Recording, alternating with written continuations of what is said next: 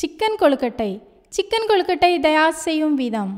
Chicken மிக்சியில் நைஸாக அரைத்தது ஒரு பவுலில் எடுத்து அதில் எண்ணெய் ஊற்றி சிறிதளவு உப்பு போடுங்க. சோடா உப்பு, சின்னதாக கட் பண்ணியது முட்டைக்கோஸ் போட்டு ஃப்ரை பண்ணுங்க.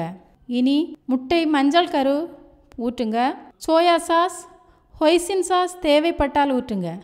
நறுக்கிய கொத்தமல்லி அதிக அளவு, சின்னதாக நறுக்கிய உள்ளி இலை, பொடித்த நல்ல மிளகு, கேரட் சின்னதாக அரிந்தது, பச்சை மிளகாய் சின்னதாக கட் பண்ணியது, இஞ்சி சிறிதாக நறுக்கிய துண்டுகள், வெள்ளைப்பூண்டு சின்னதாக கட் பண்ணியது போட்டு ஒரு ஸ்பூன் யூஸ் பண்ணி நல்லா மிக்ஸ் பண்ணுங்கள்.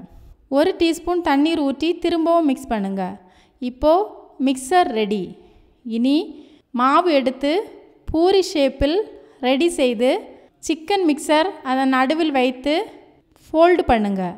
இதே மாதிரி கொழுக்கட்டை ஷேப்பில் சீல் பண்ணுங்கள். அடுத்தது எடுத்து சிக்கன் மிக்சர் வைத்து மடித்து சைடு ப்ரெஸ் பண்ணி கொழுக்கட்டை ஷேப்பில் சீல் பண்ணி வைங்க.